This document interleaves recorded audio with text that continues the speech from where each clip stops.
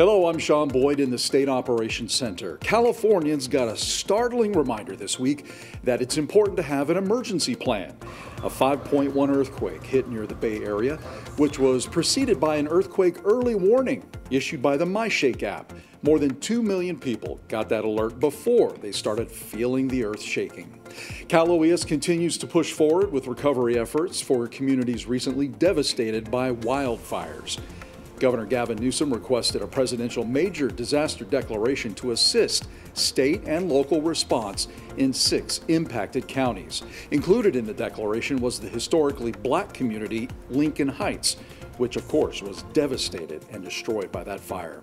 And the state's Unified Cannabis Enforcement Task Force cracked down on illegal indoor cultivation operations in Southern California.